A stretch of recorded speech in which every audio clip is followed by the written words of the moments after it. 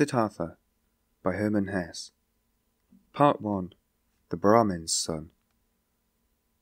In the shade of the house, in the sunshine on the riverbank by the boats, in the shade of the sallow wood and the fig tree, Siddhartha, the handsome Brahmin's son, grew up with his friend Govinda. The sun browned his slender shoulders on the riverbank, while bathing at the holy ablutions, at the holy sacrifices. Shadows passed across his eyes in the mango grove during play, while his mother sang, during his father's teachings, when with the learned men. Siddhartha had already long taken part in the learned men's conversations, had engaged in debate with Govinda, and had practiced the art of contemplation and meditation with him. Already he knew how to pronounce Om silently, this word of words, to say it inwardly with the intake of breath, when breathing out with all his soul, his brow radiating the glow of pure spirit. Already he knew how to recognize Atman within the depth of his being, indestructible, at one with the universe. There was happiness in his father's heart because of his son who was intelligent and thirsty for knowledge. He saw him growing up to be a great learned man, a priest, a prince among Brahmins. There was pride in his mother's breast when she saw him walking, sitting down and rising. Siddhartha, strong, handsome, supple-limbed, greeted her with complete grace. Love stirred in the hearts of the young Brahmin's daughters when Siddhartha walked through the streets of the town, with his lofty brow, his king-like eyes, and his slim figure. Govinda, his friend, the Brahmin's son, loved him more than anybody else. He loved Siddhartha's eyes and clear voice. He loved the way he walked, his complete grace of movement. He loved everything that Siddhartha did and said, and above all, he loved his intellect, his fine ardent thoughts, his strong will, his high vocation. Govinda knew that he would not become an ordinary Brahmin, a lazy sacrificial official, an avaricious dealer in magic sayings, a conceited worthless orator, a wicked sly priest, or just a good stupid sheep among a large herd. No, and he, Govinda, did not want to become any of these, not a Brahmin like 10,000 others of their kind. He wanted to follow Siddhartha, the beloved, the magnificent, and if he ever became a god, if he ever entered the all-radiant, then Govinda wanted to follow him as his friend, his companion, his servant, his lance-bearer, his shadow. That was how everybody loved Siddhartha. He delighted and made everybody happy. But Siddhartha himself was not happy. Wandering along the rosy paths of the fig garden, sitting in contemplation in the bluish shade of the grove, washing his limbs in the daily bath of atonement, offering sacrifices in the depths of the shady mango wood with complete grace of manner, beloved by all, a joy to all, there was yet no joy in his own heart. Dreams and restless thoughts came flowing to him from the river, from the twinkling stars at night, from the sun's melting rays. Dreams and a restlessness of the soul came to him, arising from the smoke of the sacrifices, emanating from the verses of the Rig Veda, trickling through from the teachings of the old Brahmins. Siddhartha had begun to feel the seeds of discontent within him. He had begun to feel that the love of his father and mother, and also the love of his friend Govinda, would not always make him happy, give him peace, satisfy and suffice him. He had begun to suspect that his worthy father and his other teachers, the wise Brahmins, had already passed on to him the bulk and best of their wisdom, that they had already poured the sum total of their knowledge into his waiting vessel. And the vessel was not full. His intellect was not satisfied. His soul was not at peace. His heart was not still. The ablutions were good, but they were water. They did not wash sins away. They did not relieve the distressed heart. The sacrifices and the supplication of the gods were excellent, but were they everything? Did the sacrifices give happiness? And what about the gods? Was it really Prajapati who had created the world? Was it not Atman, he alone, who had created it?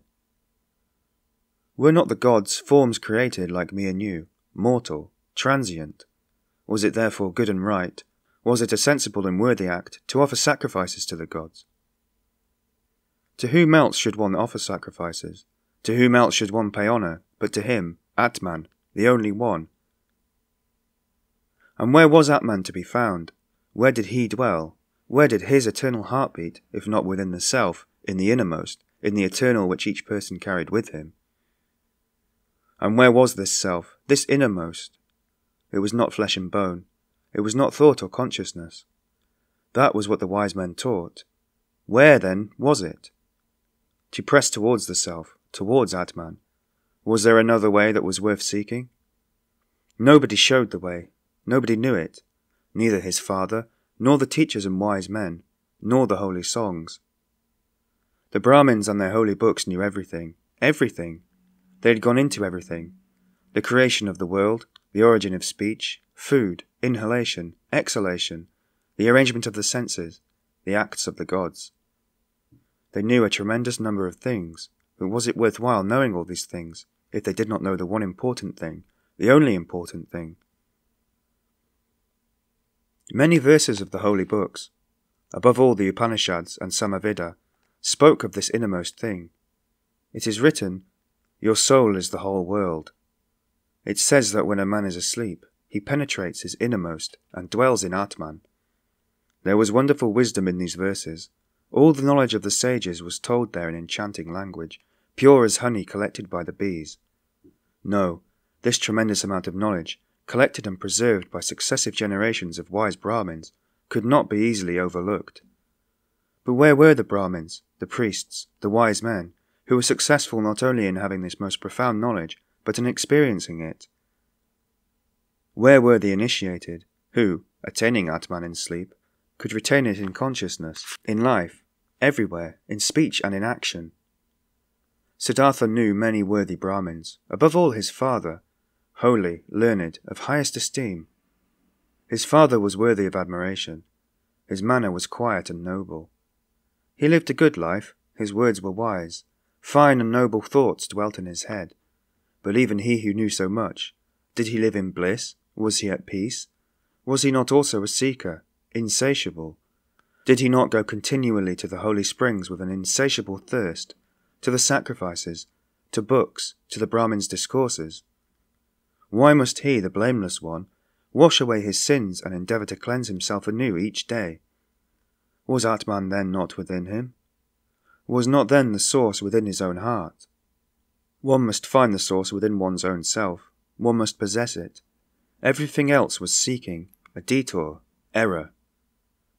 These were Siddhartha's thoughts.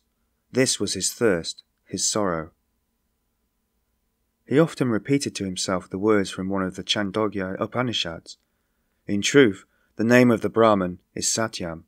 Indeed, he who knows it enters the heavenly world each day.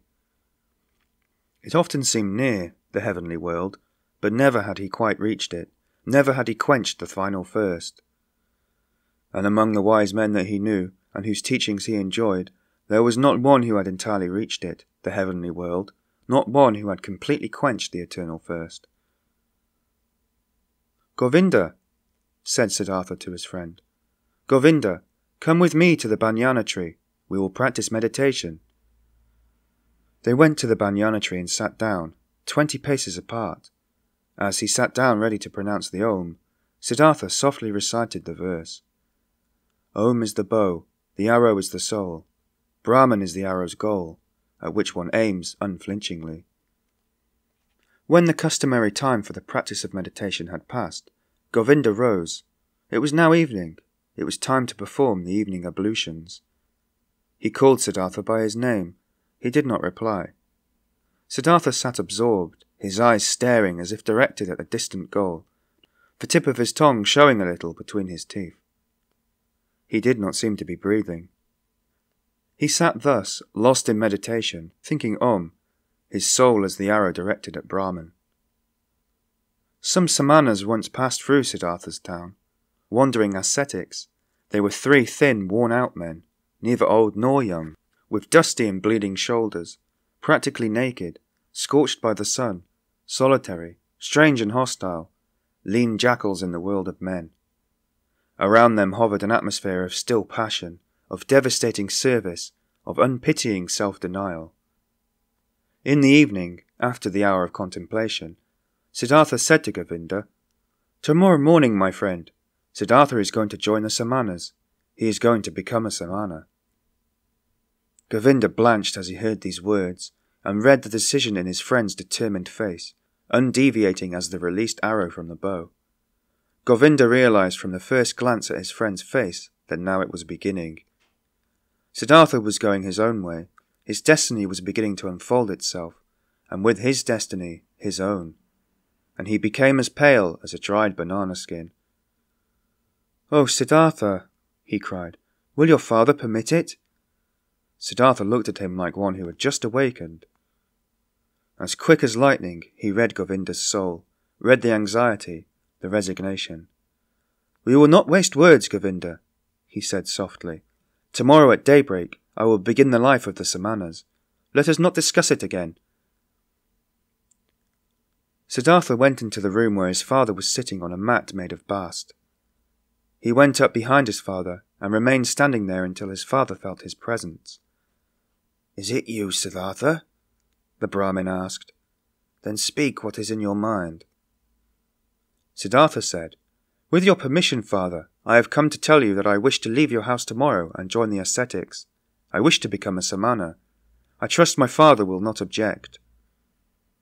The Brahmin was silent so long that the stars passed across the small window and changed their design before the silence in the room was finally broken.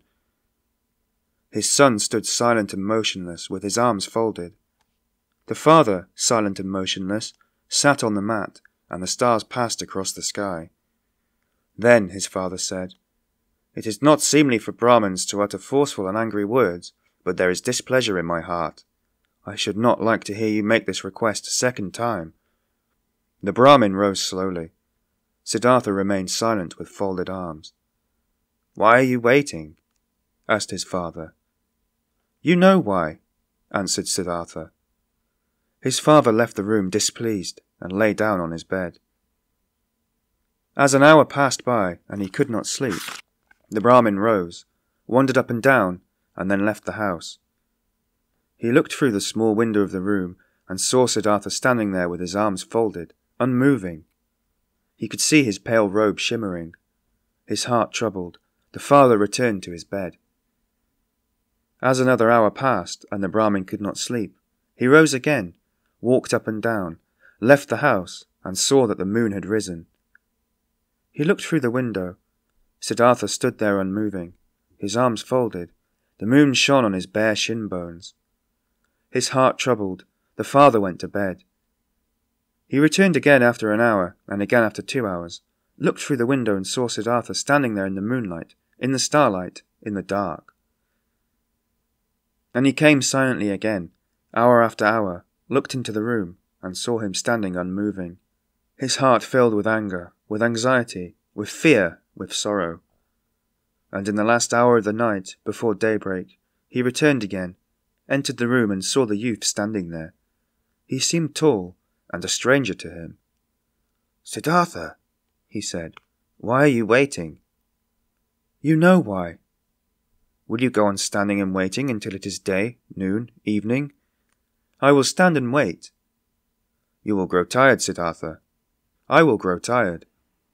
"You will fall asleep, Siddhartha." "I will not fall asleep." "You will die, Siddhartha." "I will die." "And would you rather die than obey your father?" "Siddhartha has always obeyed his father." "So you will give up your project?" "Siddhartha will do what his father tells him." The first light of day entered the room. The Brahmin saw that Siddhartha's knees trembled slightly, but there was no trembling in Siddhartha's face. His eyes looked far away. Then the father realized that Siddhartha could no longer remain with him at home, that he had already left him. The father touched Siddhartha's shoulder. "You will go into the forest," he said, "and become a Samana. If you find bliss in the forest, come back and teach it to me. If you find disillusionment, come back, and we shall again offer sacrifices to the gods together. Now go, kiss your mother, and tell her where you are going. For me, however, it is time to go to the river and perform the first ablution." He dropped his hand from his son's shoulder and went out. Siddhartha swayed as he tried to walk. He controlled himself, bowed to his father, and went to his mother to do what had been told of him. As, with benumbed legs, he slowly left the still sleeping town at daybreak, a crouching shadow emerged from the last hut and joined the pilgrim. It was Govinda. You have come, said Siddhartha, and smiled. I have come, said Govinda.